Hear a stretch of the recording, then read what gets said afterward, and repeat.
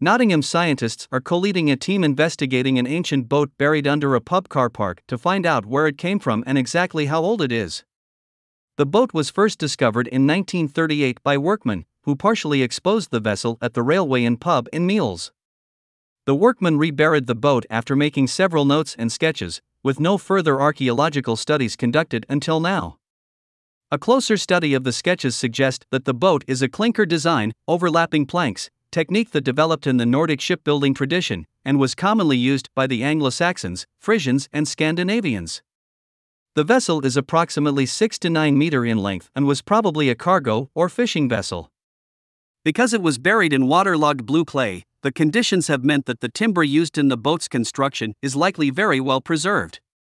Normally, wood decomposes and is broken down by fungi and microorganisms such as bacteria, but the waterlogged conditions have meant that oxygen is unable to penetrate the wood, preventing bacteria from being able to thrive. Dominga Devitt from the World Archaeology Community Interest Company, CIC, said, "There has been intense local interest in this buried object for many years. It has been thought that the boat dates from the Viking era, but no professional investigation has ever been carried out to establish the truth, so everyone is really delighted at the prospect of what we might discover."